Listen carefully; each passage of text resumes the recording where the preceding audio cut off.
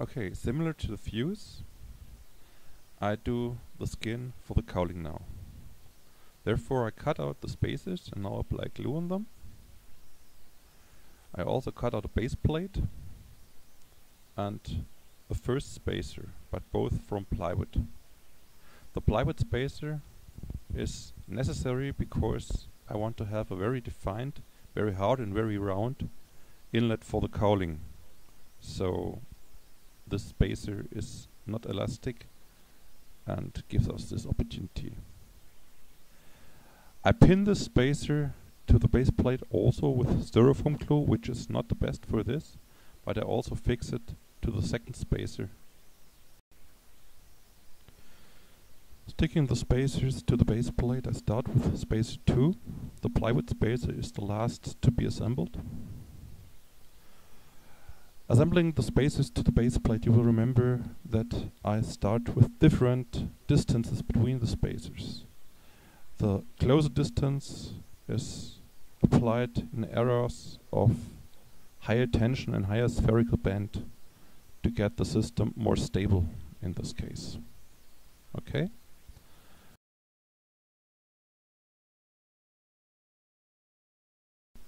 As already shown earlier, take a sheet of Depron and tape the outside. Prevent the Depron sheet over desk's edge, and afterwards fix the middle of the edge of the Depron sheet to the middle of the edge of the tool.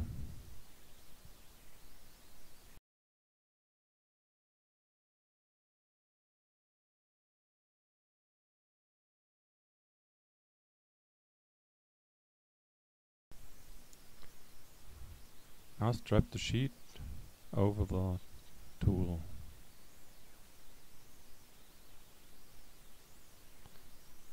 And trim the protruding Depron away.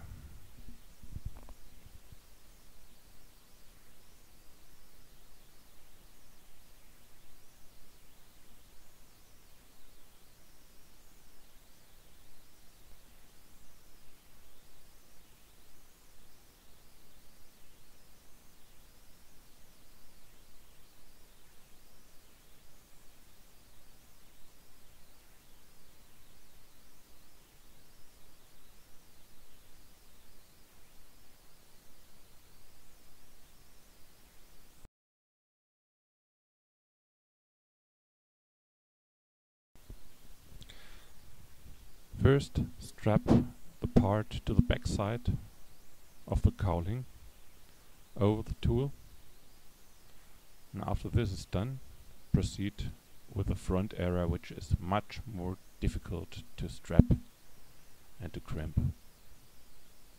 But how this works, I will show in the next minutes. After the side toward the fuse is finished, we have to crimp in the material at the nose part of the cowling. This is the more difficult, the more material is protruding at the front. So at the first we would have to reduce this material to the absolute limit, but leave a little tiny safety area protruding the fuse. Okay, now we need our wooden stick again, and so define a lot of little folds in the nose part of the cowling. These folds are to be defined in a distance of about 3 to 5 millimeters all over the nose part. After carving the surface, loosely fix the lower edges of the Depron to the tool without a tangential tension.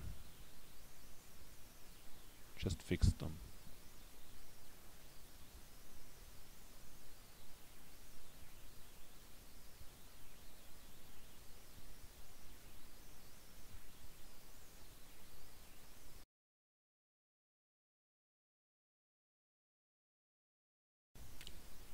See the folds I defined? Okay. Now it's time to compress and crimp the pre-folded area.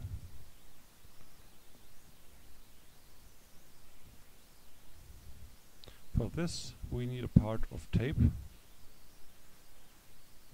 with which we collect the folds and stick them to the plywood plate under some tension, as you see.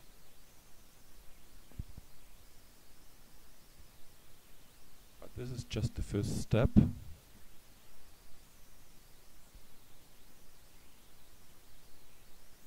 We continue to repeat this step to put more tension on the folds and get them further into the middle. So another tape part is needed.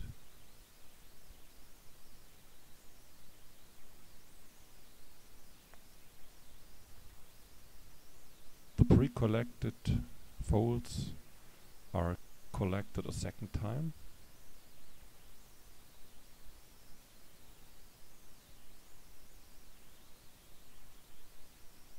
And taped to the middle again.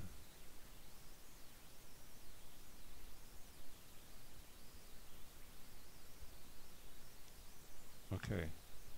For a third and final collection we need a large piece of tape which is totally wrapped around the fuse tool.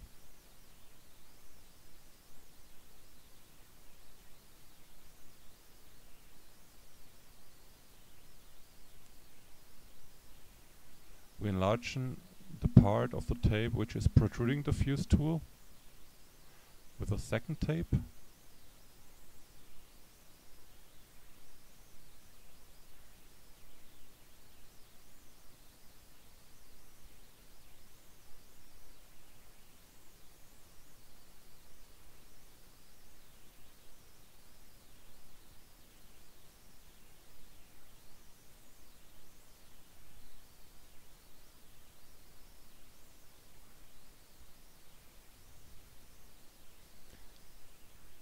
And after the second, there follows a third,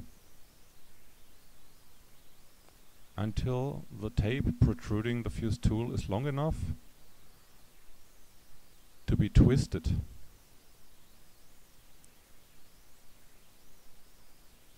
Which also pulls the Depron to the middle in a symmetrical way.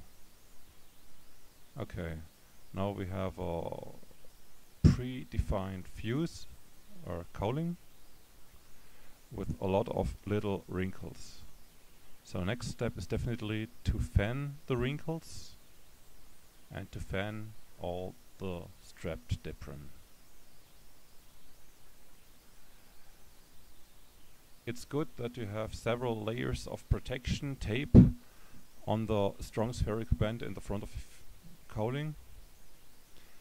So the heat could be much higher and so fan away all the folds.